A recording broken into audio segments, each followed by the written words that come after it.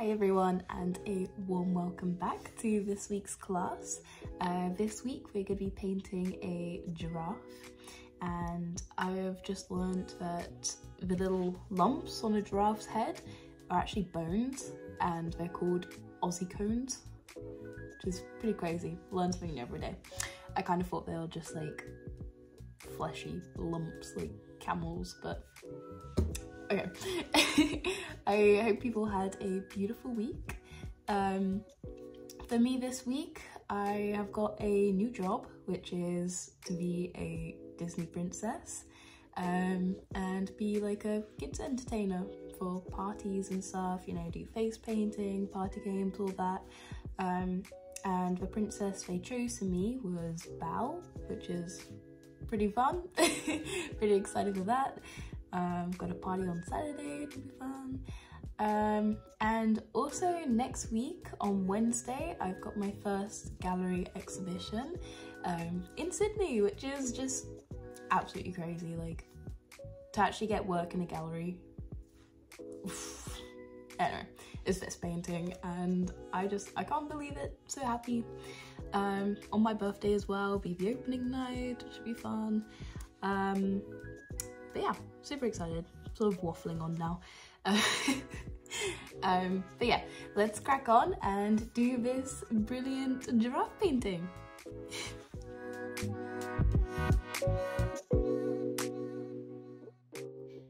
For this tutorial, you will need brown, white, yellow, orange, red, yellow ochre, black and blue.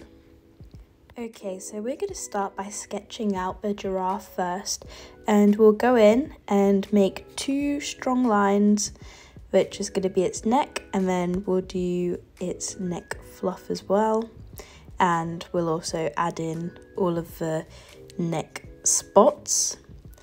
The spots don't really have to be, you know, like exact, it's just like a rough guide, because we'll be painting over this later. But it's just for a rough idea. Okay, and we will pause here. Okay, now we're going to draw its eyes. So we do circles, and then a semicircle on top and underneath. That'll be its eyelash and its waterline. And then another semicircle on top of that, and that'll be its eyelid. And then we'll also draw its little horns here, and we'll take a pause here. Then we're going to draw the ears and the rest of its face. In this specific painting, I've made the giraffe's face really like short and stubby. That'll make it look more like a baby. But if you make the face longer, it'll look like an older giraffe. And then we're going to add in the rest of the details for the face. So the ear fluff, a couple of patches on its face. Again, we're just going to be painting over this, so it's just really a rough guide. And yeah, we'll take a little pause here. Next, we're going to be mixing up some colours. So we're going to go in with our yellow ochre, which is a sort of mustardy colour. And then we mix that with the white. If you don't have yellow ochre, then you can just mix yellow and orange and white together, and that'll make a similar sort of colour. But anyway, we're going to go into the face and add this nice yellowy colour all over these areas, and we will take a pause here for you to colour in these areas. Next, without cleaning our brush, we're going to go in with that white paint, and we are going to fill in all of these areas. So we're going to go across the neck, and we're going up and down in motion, and this is going to create like a fur texture. We're also going to go all over the face with this white, and then we'll also go around the mouth, around the eyes, and on the ears, and we'll take a pause here. Next, we're going to go in with brown. If you don't have brown, then mix blue, red, yellow, and white together and you will make brown. Just mix all the colours together really and you'll create different tones of brown. But anyway, you want to add that to the top of its little horns, in the middle of its ear, on its snout, also just under where its smile will be, its mouth. And we are also going to add this nice dark brown going all the way down the neck, and we'll start blending everything out. So remember, sort of going in a downwards direction, apart from that fluff, that'll be going like a sideways direction. But yeah, we're going to blend it all, and we'll take a pause here. Then we're going to go in with a small brush and go in with the brown and add some eyelids, add some more definition on that fluff, and then we're also going to do the eyes, so we're going to colour those in brown on both sides, and then we'll sort of go in with some like white and go over the white we've done, go over the brown again. It's just about adding layers really. Yeah, and we'll pause here. Next we're going to move on to the patches, so we're going to mix our red, our orange, our yellow ochre together and start colouring in these patches. So with giraffes, their patches aren't one solid colour, so you kind of want to have like a little bit of all the different colours showing in the patches. So maybe bits of brown, maybe bits of white, maybe bits of orange, and then we'll also do the dots and the patches on its face as well, and we'll take a pause here.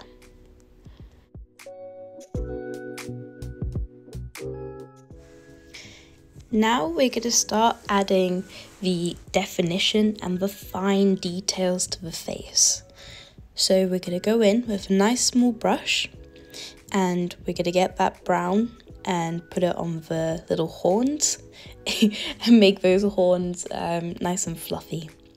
So when you're painting, you always need to think about the light, where the light source is coming from. So on this, I'm thinking the light source is coming from the right, so half of the left half of the horn is going to be the shadow, right? So it's going to be darker. So you do the left side of the horn in the dark brown, and the right side of the horn with white and lighter colours, so that sort of creates like a shadow effect, if that makes sense. Okay, anyway, we're also going to go in and do the eyelashes. So we go in with black and a really fine brush again, and we're going to create those nice eyelashes for it. They've got really big eyelashes actually. And then we'll also create its pupil. So giraffes actually have like a long, almost like a rectangle pupil that goes sideways in their eyes. And then we'll go in with grey and we'll fill in the rest of the eyeball and just put those eye creases back in, so the eyelids, the waterline, all that. And then we'll also do the nostrils and the mouth and some more fluff on the ears and the chin, and we'll pause here. Now we're going with our white and we add the highlights to the eyes. This has got to be one of the favourite parts of painting for me, honestly. Just adding those highlights to the eyes. It just brings a sparkle. Yeah. Anyway, we're going with that white and we'll go around the nostrils. We're going to start adding layers of white fluff. So the ears have got lots of white fluff in there.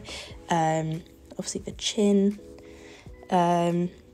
Just under the eyes, bits of white, and we'll pause. Now we're going to do the background. You can do this in whatever colour you like. This week I've decided to try something new and do like a rainbow, crazy, abstract background. So I've just sort of gone in with half of the background in blue and the other half just in tiny little strips of colour, and then I've just sort of splattered paint on. And yeah, we'll take a little pause here. Here I've also just added a little tongue, like it's up to you if you want to, you just get some pink and create a tongue if you like, you don't have to. Another thing is you can go in with black and outline the entire giraffe and just go over its mouth, its nostrils, its eyes, its eyelashes in black. That'll make it stand out a bit more with that, you know, pretty crazy colourful background. You kind of need the black to make it stand out a bit. And yeah, you can also go in with like different colours and add little squiggles and little marks on the giraffe's patches, or go around the patches of a different colour. If you want to make it a bit more abstract and funky, you can do that. And yeah, we'll take a pause here. Okay, congratulations everyone. I hope you had fun doing this painting this week. Let me know if there's any suggestions or anything for paintings we can do in the future. We can definitely like try and work something out. Always open to suggestions. And also, if you guys can try and take a group photo, that would be amazing. Okay, hope you have a good week, and I'll see you next week. Ciao.